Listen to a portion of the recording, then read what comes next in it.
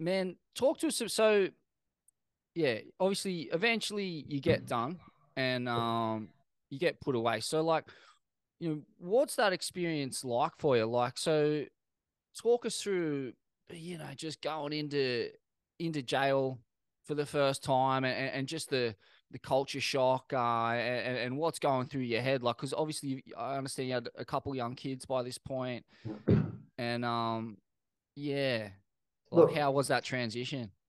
um, when you kind of in that environment, in that world, you know, so many heads already, you know. So like when I went in, they grabbed me in, they had me in Silverwater, not Silverwater, Surrey Hills, down underground. I was in there for about 7 or 8 days, you know what I mean? And just the smell and stuff, you know what I mean? You got to, you know, the milk is different, like the food, like everything just makes your fucking whole world is tipped upside down. You know, obviously my concern was for the kids, you know what I mean? Like, what, you know, and about them going to school, are they going to get teased and stuff like that? So for me, I'm a big boy. I made my bed. I have to lay in it now, you know. But my little ones, they didn't. You know what I mean? Like I did it, and so, and they were going to Kambala, you know, and like the mothers there and the teachers there were, because it was such big news, and mate, it was on the front bloody paper Fuck. for 2 days, and then on the weekend it made it just fuck, I do doing double page spread and had me here and dot to dot like a little, you know what I mean? So, Mm. and as I come through, I end up you end up in a place called Darcy at Surrey Hills. I think you can go to Park Lane up these days, you know. So, but at this stage, I went straight into Silverwater, and like you got Darcy one and Darcy two, and I'm there. Well, I land there, mate. And you have sweepers. Sweepers the one that give you the milk and your food and bread and stuff, and you know. Mate, I got in the morning, boom, boom, boom, Wayno, boom. And mate, I swear to God, you got 6 sweepers. 5 of the sweepers were old school Maroubra boys. Fuck, Wow. we've been waiting, brother. You're all right, mate. You know what I mean? And the screws go, we're opening the doors. And then as soon as I come out, the boys are all there. And there's a couple of other guys I knew, a couple of big boys I knew, mate, no. So for me, it was okay. You know, obviously Mm. you still get that little numbness. You know what I mean? Going fuck, what about this shit? You know what I mean? But then I was already in that world. See, I Mm. was in that criminal world, mate. So then I'm straight back into the fucking university. You Yeah. know, well, everyone's there. Like everyone's, I'm going, fuck, man. Okay, mate. When I've been seeing you in ages, he goes, yeah, I've been here for the last 3 years. Rah, rah, rah. I went, oh, fuck, no wonder I haven't seen you. Now the boys, everyone was there, man. There was like 5. There was only one guy from Balmain, and the other 5 were like sweepers. They're all from Maroubra. And so, and that was okay. And the screws could see that. You know, they can go, fuck this little guy. So what they did was, I actually had my first visit. So I got there, had my first visit, got back, and they said, Cleveland, you know, fucking, you're going up into the pods. And I went, yeah. And then when one of the boys come over, Lenny comes over and goes, mate, they're pissing you off up there because they know that you know all of us. So by the time I get going, man, I got bags of good green clothes. I got a fucking brand new pair of Nike TNs. You know what I mean? So I'm rolling up. I've been there dead set. I arrived at the 1 o'clock that night. In the afternoon, 3 o'clock, I packed my shit and I'm gone. So like, what are you looking at? Like 12 hours later or something, you know, like fucking, I'm already up into the pods. Went up there in 2013 pod, and I knew like this young Islander kid, everyone else I didn't even know, but all the other boys that I knew, they were over in 11. Like, so there's a whole heap of heads, you know what I mean? I kind of looked around and people looking at me because I was on the news and in the papers, so everyone knew who I was. And this can be a bad thing or this can be a good thing, you know. Lucky for me, everyone knew who I was anyway, you know. But if you don't really, if you're not really known and you come into that environment, mate, you're going to get bitten, mate. People are going to go, listen, mate, I want fucking 100 grand in my account, mate. People getting stamped. I never, no, never, nothing. No, no, no, I was very lucky in that aspect, but mate, guys, every day, mate, getting stamped, whether it be fucking cans of tunas for your shoes or people getting their other people to follow their people after visits and fucking come on, listen, mate, we've got 250 grand in our account, mate. This is it. He's dead. People just go, all right, Paul, big movers, you know, because they think you got a lot of money. So I was lucky that I knew a lot of boys. Right. In So yeah, yeah, people will come to visit, and then another inmate will get have someone to their follow them on the outside. And yes, yes. fuck, that's gnarly. Yeah, mate. Fuck, you got people visiting, right? He's got his visitors, and they know this guy's fucking worth plenty, right? Mm, When their visitors get up to leave, he'll go, all right, boys, I'm going to see you too. So they his visitors will follow theirs, get their number plates, get everything, mate. And then what they'll do is fuck. they'll do their homework, right? They'll come back, tell old mate in jail. They have a visit next week, tell him this, mate, this is where he lives, this is what goes. I've got the rundown. As soon as they walk inside, they go, listen, mate, 250 in the fucking account, mate. We know your wife's name. You drive this car. There's your rego number. We know where you live. Your kids go to this school. Oh, yeah, proper. That's proper shit. Like, mate, Wow. shit goes down, mate, non-stop. Like, people make a living off that. Yeah. The Yeah. people So actually make a living off that. You I'm know not what I surprised. mean? Yeah, because I just saw Jared Hayne got moved to, a special high profile prison. Yep. I imagine for that exact Oh, reason. he'd be. I reckon he'd be down in Cooma. So that's where all your kind of your white collar, Right. like you got like dirty coppers, fucking judges, all that shit. That's what I said, mate. They're so protected, and they get the Mm, best jobs and the creamiest, and then they get, oh mate, you've been a good bloke. Let's fucking sign you up. You can go to an easy jail. Yeah, you know what I mm, mean.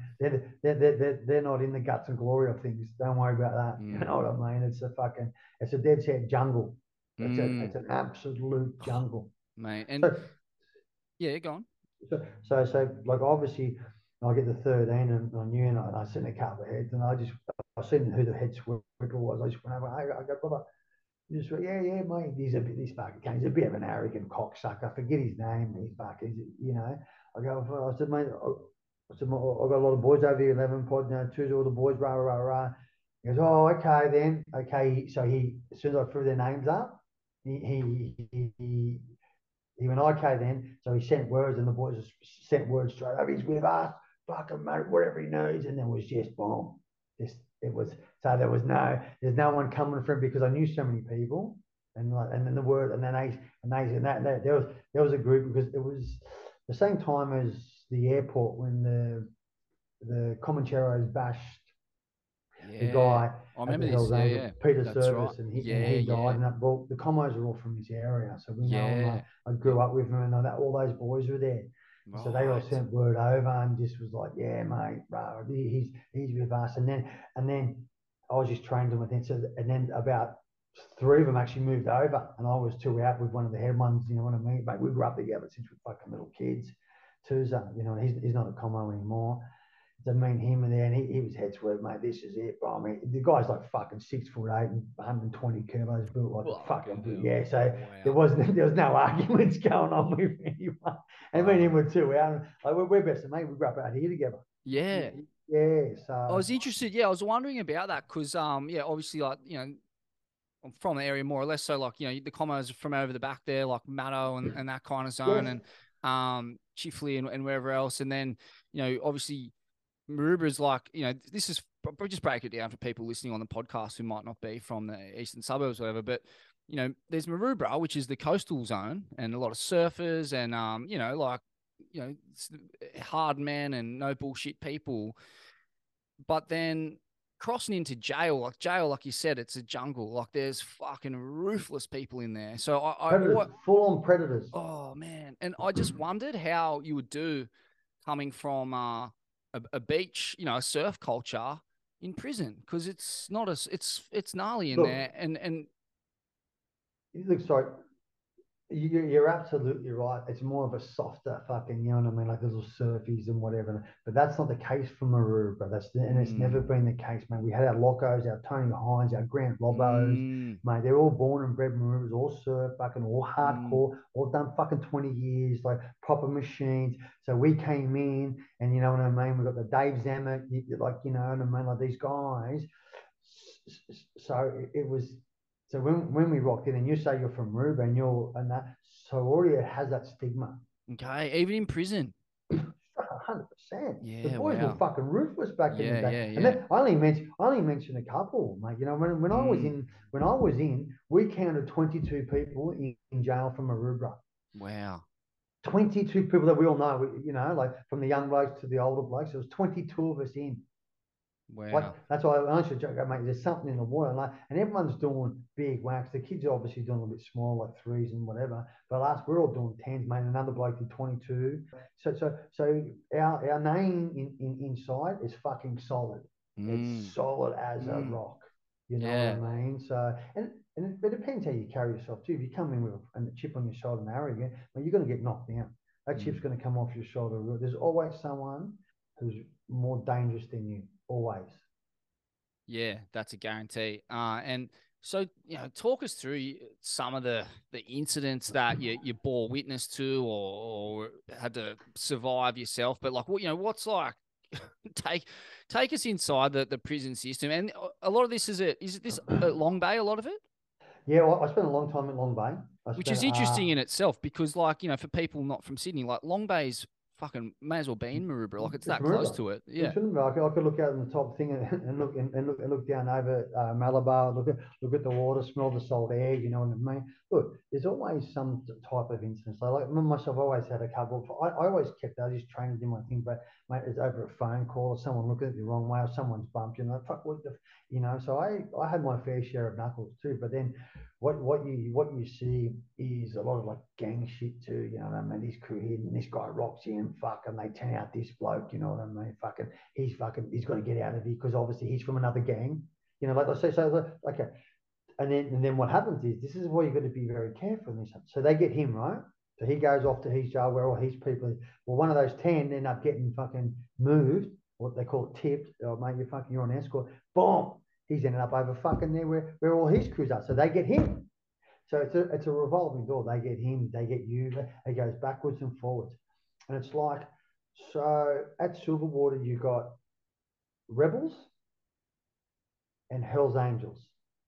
Oh, no. Sorry. Rebels and Comancheros, right? Lone Wolves were there, but they had a massive run-in with rebels. So a lot of technicality shit. A lot of people, that Mm. don't see this shit. So now, Lone Wolves, Banditos, and Hell's Angels, they're at Park League. So they all have their separate jails because, mate, the last thing the screws want to do is fucking, and these guys, they're all big boys, you know what I mean? When a lot of them getting busted, mate, you're looking at 20 deep. There's 20 Hell's Angels, there's fucking 15 bandits, fucking 20 lone wolves, mate, so they all get along. So you look at that, mate, there's fucking 55 heads that you have to maintain, you know what I mean? So they want to friendliest environment as they can. And now with all the Islander boys and all their fucking gangster rap music and shit, like it even, like the 1-4 boys fucking don't like these boys, and those boys don't like those boys, and it's shit. But so everybody, what I mean, you got Bloodline down in Goulburn, Big Islander boys, which they're good boys versus the OC boys. You know what I mean? Like it's a fucking mate. So you got to stay in your lane. Yeah. So staying in London, like I get along with everybody. I never got involved in any. I said, boys, I said, fuck, I don't ride bikes, boys. I said, I ride surfboards, mate. I couldn't even fucking ride a bike if you give me one, like a little moped, sweet round window, done. You know what I mean? With those big fucking hard things, I couldn't do one of them, So you just stay in your lane. Mate, it's really well put. I'm glad you described it and broke it down like that, because for anyone listening who's flirting with the idea of just dipping their toes in or whatever, I think what they have to realize is that I've had family members go away for fairly significant amounts of time, but they weren't connected with anyone. So when they're in there, they're fucked. Like they're just fucking Well, like look, they could stay in their lane, but like they're getting stood over for fucking noodles and phone calls and just dumb shit like that. So it like happens. you might think you're the hard man on the outside slinging packets or pills or pot or whatever, but the reality is like you're a fucking absolute bottom feeder once you Brother, go in. fucking perfect analogy. Fucking straight up perfect analogy.